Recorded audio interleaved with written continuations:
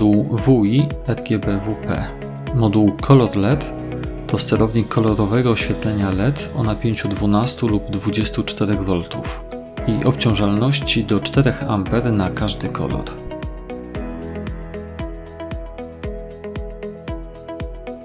Modułem możemy sterować zaraz po podłączeniu. Wejście pierwsze służy do włączania i wyłączania oświetlenia. Poprzez wejście drugie możemy z kolei impulsowo zmieniać kolor świecenia taśmy RGBW. Każde kolejne kliknięcie powoduje zmianę koloru.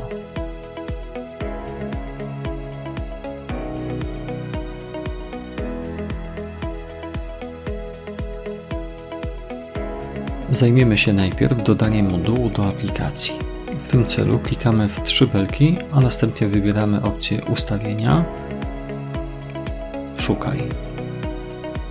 Po chwili pojawia się nasz moduł. Klikamy na ikonę Bluetooth, pojawia się plus, klikamy w ten plus i podajemy niezbędne dane do sterowania modułem. Możemy tutaj zmienić nazwę, wybieramy hasła, wybieramy sieć, w której moduł będzie pracował i podajemy hasło do tej sieci.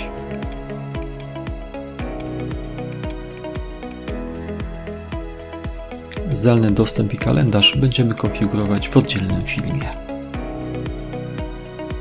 Gotowe. Moduł został skonfigurowany.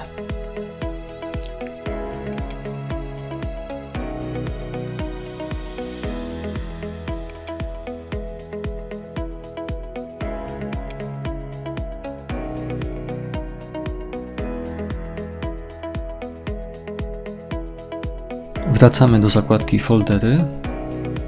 Klikam folder testy, edytuj, dodaj urządzenie. Z listy wyszukujemy nasz moduł, zapisujemy ustawienie.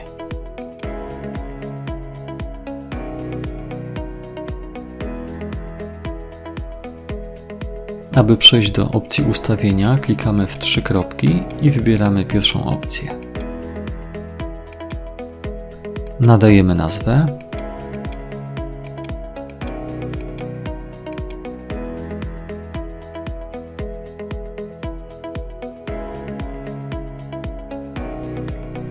Kolejny parametr to czas przejścia.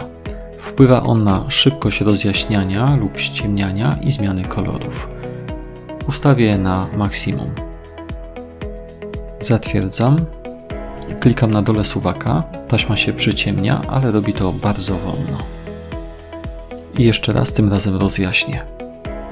Widzimy, że czynność ta przebiega stosunkowo wolno.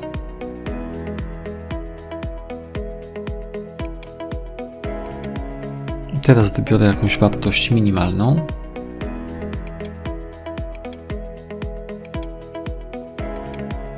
Od razu widać różnicę. Taśma przyciemniła się w jednej chwili. I tak samo jest z rozjaśnianiem.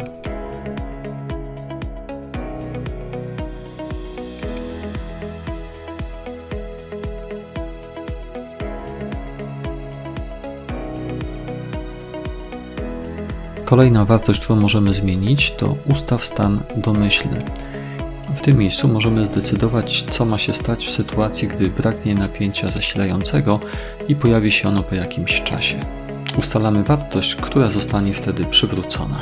Jest to tak zwany stan domyślny. Sterownik po włączeniu przywraca również ostatnio zapamiętaną wartość. Wyłączam zasilanie. Podaję zasilanie z powrotem. Sterownik wrócił do wartości, którą ustaliliśmy jako domyślną.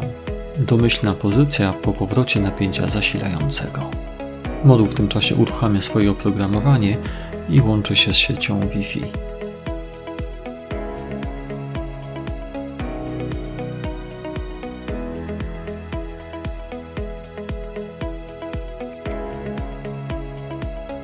Poprzez suwak możemy sterować intensywnością świecenia.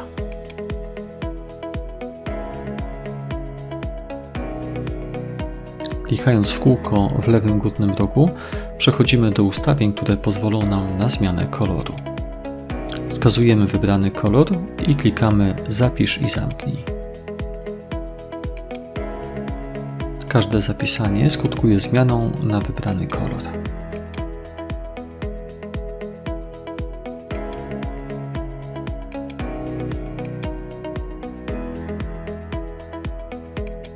Możemy również kliknąć guzik na żywo.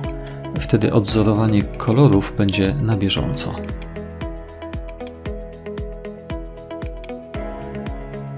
Z zewnętrznym suwakiem możemy zmieniać intensywność świecenia taśmy.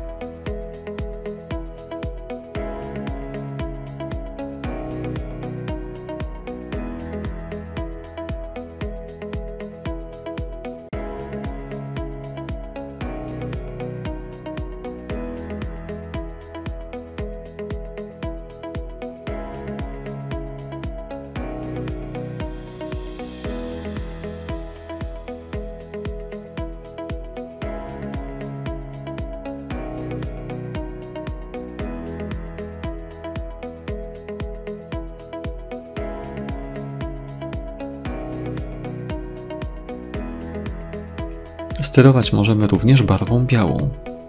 Suwakiem wewnętrznym wybieramy barwę świecenia, ciepła, neutralna lub zimna. Suwakiem zewnętrznym wybieramy z kolei intensywność świecenia.